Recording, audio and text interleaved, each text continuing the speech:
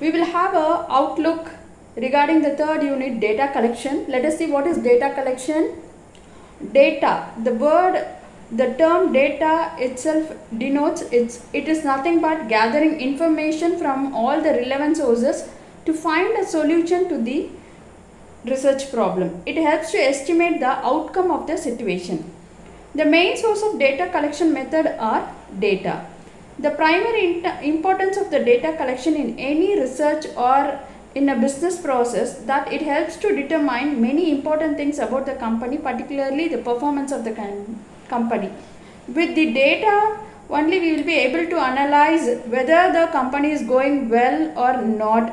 As well as in any area of research, data collection is very important.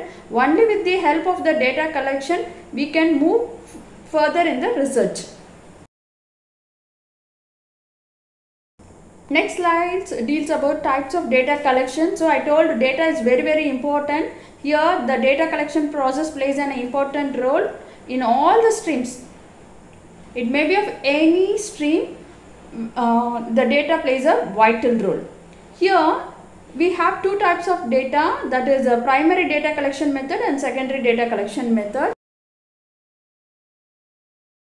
Primary data collection is nothing but raw data which contains the information obtained directly from the first-hand sources through experiment, surveys or observation.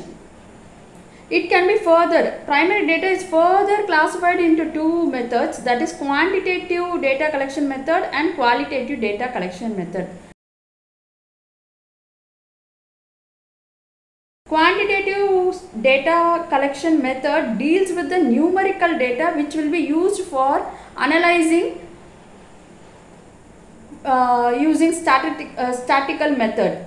This type of data collection is often used in surveys, experiments and other research methods. Here it measures the variables and establish the relationship between the variables. Through the quantitative method is typically in the form of numbers. For example, response frequencies, means and standard deviation, and can be analyzed using statistical software. You can see it in the picture how the quantitative data collection can be done. See, we have probability. Through probability sampling we can collect data. Through interview method also we can collect data. By surveys and questionnaire, observation and document review. By using all this you will be able to collect the quantitative data. About qualitative data collection method. So here it deals about the approximate and characterized data which is observed and recorded already. This data type is non-numerical in nature. Make a note of it. Quantitative is a numerical in nature, whereas qualitative is non-numerical in nature. This type of data is collected through methods of observation, one-to-one interviews, conducting focus groups and similar methods. You can see it in the picture. This quantitative data collection mainly helps to understand the individual's attitudes, beliefs and behaviors in a specific context by the researcher. You can see it in the picture. It can be collected through surveys, group discussions, observations. Next slide deals about secondary data collection method. Secondary data collection. The word itself, the term itself denotes that secondary data. That means already the data has been collected by someone. It means that the information is already available and someone is going to analyze it. The secondary data includes the collected data like magazine, newspapers, books, journals, etc. It may be either published data or unpublished data. Here published data means it may contain government publications, public records, historical and statistical documents, business documents, technical and trade journals. Whereas unpublished data means it may be of diaries, letters or unpublished biographies of an individual. What is questionnaire? We always have a doubt in a questionnaire, because in the previous slides we were seeing the data can be collected through questionnaire. So let us discuss what is questionnaire. Questionnaire is a data collection technique which consists of series of questions that are structured to be asked of a people taking part using different forms of communication, whether it's a verbal or a written. The feedback from a questionnaire can be measurable or used to delve deeper into people's mind, so that this questionnaire will help us to understand the people mindset regarding the research problem which we are conducting. By their answers we will be able to predict what is going on regarding that problem. Let us see how it should be constructed. The questionnaire should be constructed in a proper way, then only we will be able to analyze and we will be able to get a exact conclusion. Let us see, the first step is determining the scope of questionnaire. The second one, you have to decide the type of questions. It may be of a closed-ended or an open-ended to be asked. Next, you have to prepare the questionnaires. Fourth step, we have to pre-test the questionnaire with the sample population. By making a sampling pre-testing only, we will be able to know whether the questionnaire fulfills all the questions which is adequate to conduct the research. Fifth step is you have to go for revising the questionnaire according to the suggestion received. So when you conduct a pre-test, there may be of some suggestion given by the population, so that in the next step you can revise the questionnaire according to their suggestion. Sixth step, now you have pre-tested, again you have revised the questionnaire. Now you are going to distribute the questionnaire to the actual samples. The seventh step, sending reminders to the population under study. Eighth step is receiving the response. So here once the questionnaire is distributed and the reminder is given to the population under study, they are going to return back the filled questionnaire, where you will be able to receive the response regarding the questions you have been asked.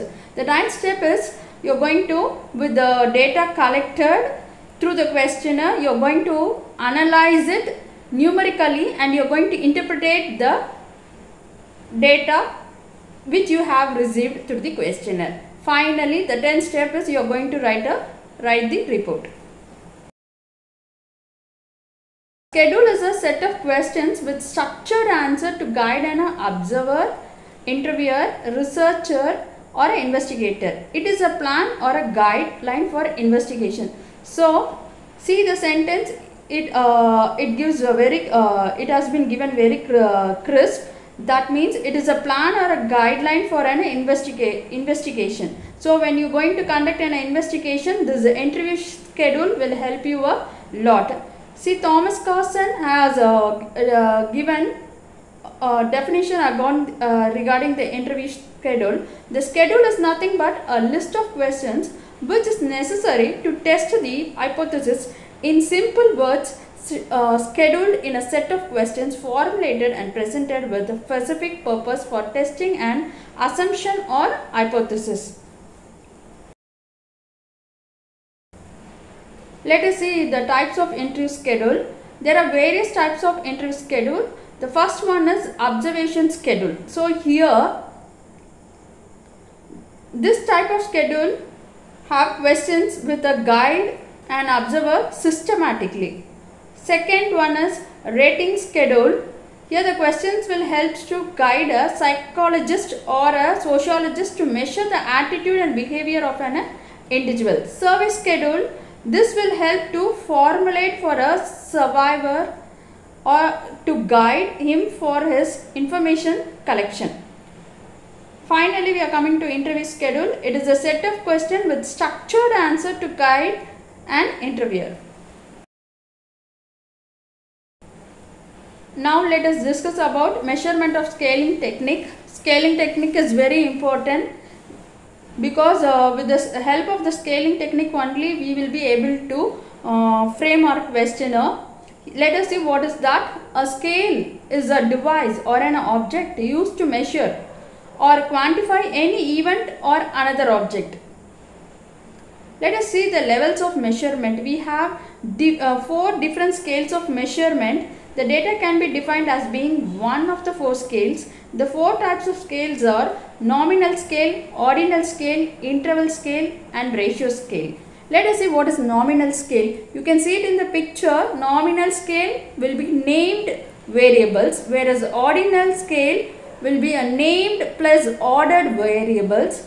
Where when we move on to the interval scale, it will be named plus ordered, as well as it will be there will be a proportionate interval between the variables. Finally, when you move to the ratio scale, it will be named plus ordered and proportionate interval between the variables and can accommodate absolute 0. A nominal scale is nothing but a non-numeric variable or the number that do not have any value.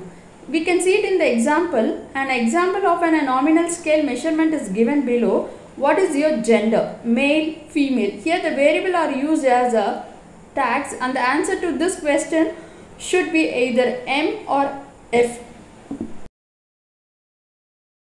Ordinal scale is the second level of measurement that reports the ordering and ranking of data without establishing the degree of variation between them. Ordinal represents the order. Ordinal data is known as a qualitative data or a categorical data. It can be grouped, named and also ranked. Example, you can see it in the slide. Ranking of school students. How the school students will be ranked? First rank, second rank, third rank, etc. So here rating is in as such rating in restaurant. How will you rate in the restaurant? Let us see. Evaluating the frequency of occurrence. How many times you will visit? Very often, often, not at all. Assessing the degree of agreement. You can see totally agree, agree, neutral, disagree, totally disagree. Interval scale. The term itself indicates interval scale. There will be an interval. Let us see what is that. It is defined as a quantitative measurement scale in which the difference between the two variables is meaningful. In other words, the variable are measured in an exact manner, not as in a relative way in which the presence of 0 is arbitrary. Example, Likert scale, net promoter score, bipolar matrix table. All this we will discuss in depth in the class session. Next we have ratio scale. Here also the term ratio itself denotes the meaning of ratio scale. You can see that this type of variable measurement scale will help to compare the difference or intervals. The ratio scale has a unique feature. It possesses the character of the origin or a 0 point. An example of a ratio scale is what is your weight in kgs. Less than 55 kg or 55 kg to 75 kg, 76 to 85 kg or 86 to 95 kg or more than 95 kg. So it helps to compare the difference. Thank you for watching this video. I think so it will be useful for you students.